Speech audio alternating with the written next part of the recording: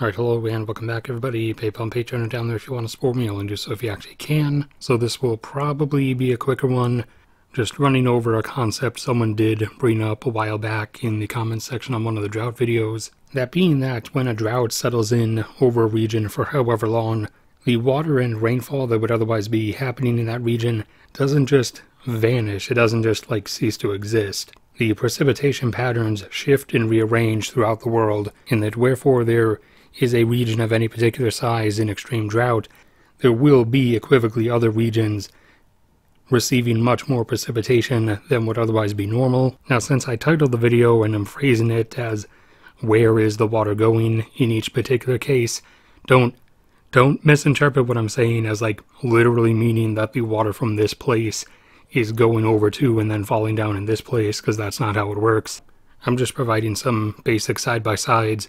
So obviously the one I talk about the most frequently is the southwestern US, and where's all that water been going? Well, that's changed around over the course of time, but most recently it's been the southeastern US, even getting to the point of devastating floods in Kentucky and Tennessee recently a month or two ago, and also western Canada in British Columbia and Alberta, which also last year resulted in some pretty devastating flooding.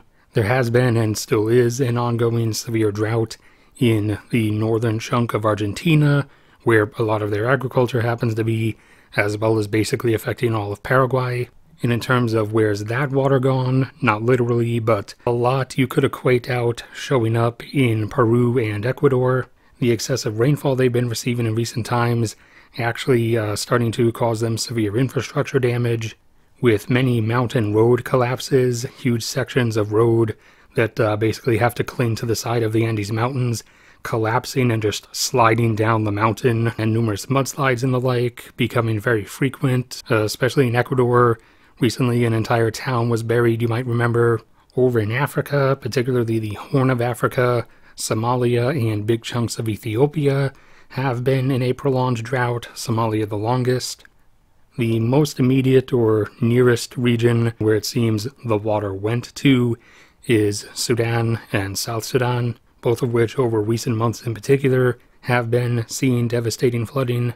The most intense dislocation of water recently is the extensive, horrendous drought in India, particularly the upper portion, the flatter heartlands of India where a lot of the agriculture is, and where they were already depleting their aquifers. And that water did not go too far.